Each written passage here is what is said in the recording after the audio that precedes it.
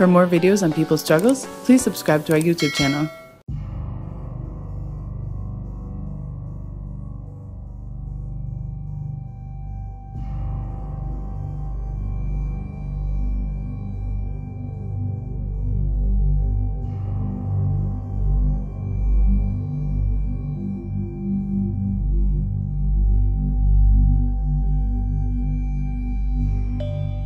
Years. For how long can this go on? Today is International Human Rights Day. What a shame, how cynical to have this decision on this day. And in fact, every time we have a hearing, we know more about the abusive nature, the criminal nature of this case. Julian exposed the crimes of CIA torturers, of CIA killers, and now we know that those CIA killers were planning to kill him too. How can these courts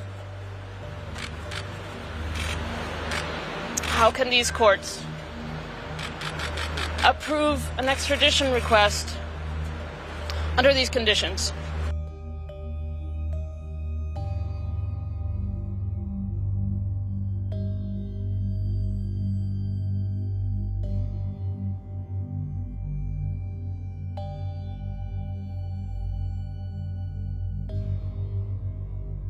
It's not unexpected.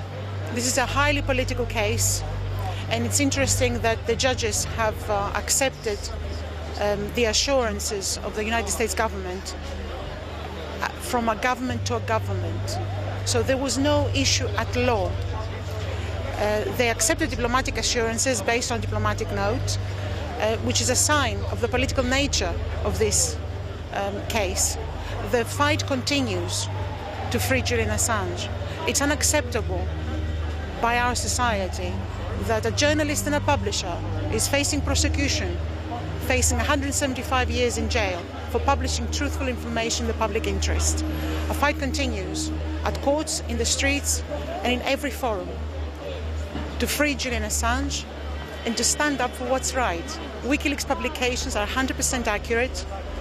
Julian Assange is an intellectual, a peaceful man, and he does not deserve the treatment that he has. This is a relentless pursuit for the last 10 years, and it has to stop. A travesty of justice.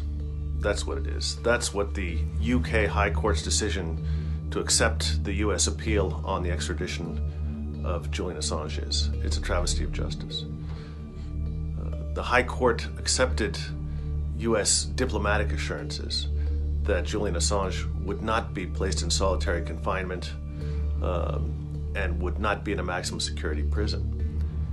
These diplomatic assurances aren't worth the paper they're written on. Julian Assange could face trial under the Espionage Act, but also there's a real risk that he faces serious human rights violations due to the condition of detention that he will be put under.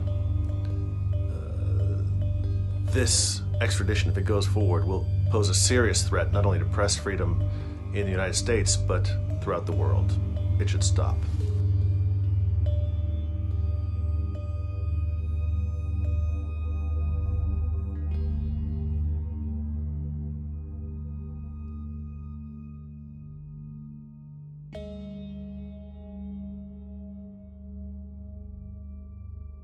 Well, I'm disappointed in the verdict. I think it's remarkable that any fair-minded person, let alone a judge, could look at the United States, see, and this was introduced in evidence in the discussions before, that the United States its security services were attempting to either kidnap or assassinate Assange, and think that the assurances given to them by the very same state are valid. That's disappointing. But it won't be the end of this. This won't be the last day in court. Julian's lawyers will be appealing this to the Supreme Court. And indeed, we have the possibility of appealing, as the judge said, over all the other aspects of the case, the political dimensions of the case that the district judge ruled against in the original hearing. So this is by no means the end of the argument. It's incredibly unfair that during this whole process, Julian Assange, who has committed no crime, is charged with no crime, is a remand prisoner in this country, isn't allowed out on bail. The district judge refused the bail request when it was last made. I'm sure that Julian's lawyers will be considering making another one. I hope that the judicial system steps back from the punishment by process, which is what's happening now. They're holding somebody who has not been convicted of a crime perpetually in jail while the court proceedings take place.